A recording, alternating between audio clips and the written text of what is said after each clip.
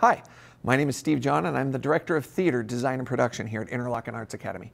Today I'm going to show you how to hang a light in the theater. This is an ERS, or an ellipsoidal reflector spotlight. This is the workhorse of the modern theater. It's a really simple light. There's a few components that we really care about. The first thing that we care about is going to be this C-clamp. This is what's going to attach it to the batten. We've got 2 points of focus here, or 2 points of connection here.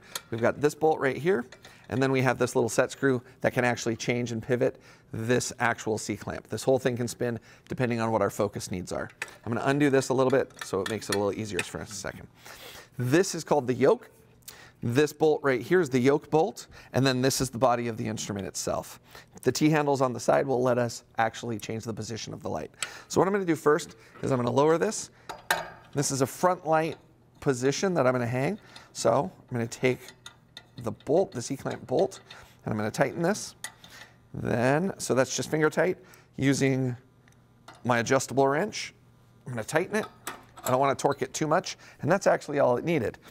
Moving from here, because my hands are off of the instrument, I want to take my safety cable and drop it on as quickly as possible. Now, I'm on a tension grid, which means I can walk anywhere here because it's got a nice bouncy surface and nothing's going to fall through, but this safety cable is just the smart thing to do.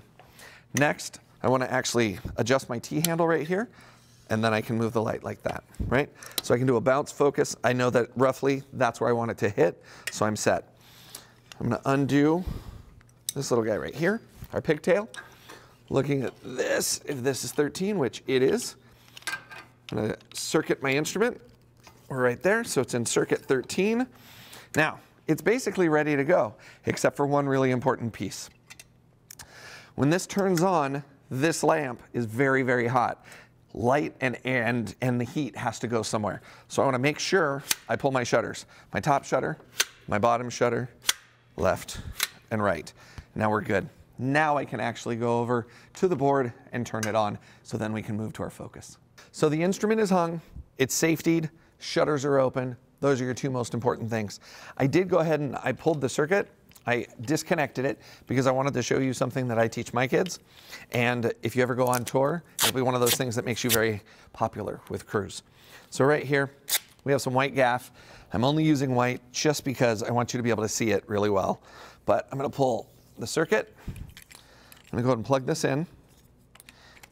And depending on the house, depending on where this instrument is, if this was up in a fly grid or in a fly gallery, like it was up on a batten and it was flying up into the stage house, then we would often go ahead and throw some gaff right across here to seal it, just so it doesn't go anywhere. Before I do anything, I want to go and I want to attach that. Now this is never going to reattach. It's called a courtesy tab.